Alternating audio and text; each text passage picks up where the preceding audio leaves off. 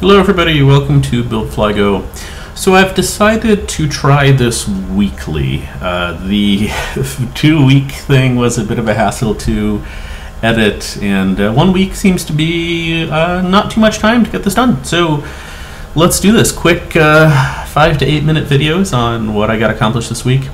So you're looking at me doing the trim tabs for the elevators. The RV10 has 2 trim tabs, one on each elevator, which is twice as many as in the 9. The 9 just has a trim tab on the left elevator. It's the same trim tab, but you just get 2 of them.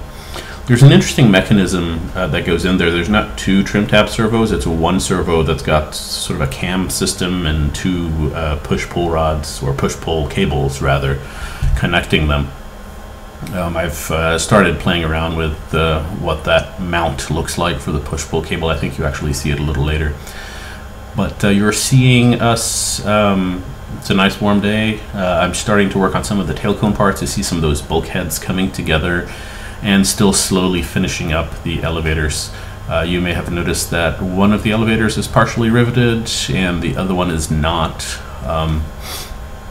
We do finish one of them, I believe, this past week, or that could have been today. And the other one, I was waiting for a rear spark that I unfortunately damaged during the build. So I had to order another one, and that took, I want to say, almost 3 weeks to get shipped from Vans to get here, maybe 2 weeks. Took a little longer than we expected. They're probably swamped, as I imagine everybody is building. Everybody who's wanted to build an airplane is building airplanes right now. So you see the bulkheads that I put together on the back. They're just clecoed right now, and these are the J-channel stringers that stiffen the fuselage. You'll see a little later we actually put those together. And here we're riveting that elevator, riveting the skins to the spars, as you can see now, and the spars to the ribs. We're in there and just generally closing that out. That elevator gets done this week. You'll also notice the trailing edge on that elevator. It's got sort of a shorter, looks like maybe 2.5 feet.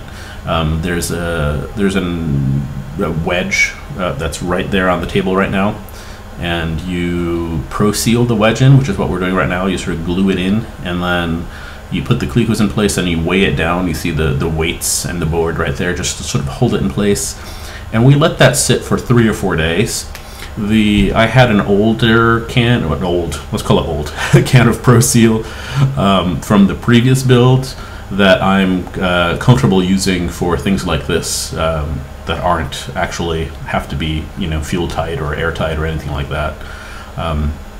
It's definitely much stiffer and it takes a little longer for it to set, but that's not a big deal. So I just let it set for 3 or 4 days and it just works. So here is the tail cone of the airplane with the bulkheads, and you see the blue stringers in the middle there. There will also be some that go on the sides, and you'll notice we'll roll that over at some point and start riveting the sides. Here we're closing out the rudder, you can see on the table there on the left, by rolling the skins and riveting the skins just to get it out of the way. So here we are. So the tail cone coming together, finishing up those J-channels and gonna slide them in, and then Mary and I are going to rivet them in place. I'm sorry, not rivet them in place, drill them. The J-channels don't have any holes in them, so you sort of align them and then you drill the holes into them. The skin has the pilot holes in place. So you align it and then you just carefully drill the holes and cleco them all in place, and then of course you tear everything apart and redoing it. You'll also notice that on the table on the left there's a bunch of just random parts. Yeah, there we are, drilling holes. Oh, that's interesting to watch it. The tail cone sort of rotate on the. It's not the most sturdy of ways to hold up a tail cone. It's just on 2 benches, on 2 stools. But anyway, so sorry. On the left there are just random small parts that I'm looking ahead on the instructions and deburring them and just assembling them, and things that are individual assemblies that just match drill to each other. I'm just getting ready because I know we're going to be priming stuff in the next couple of days.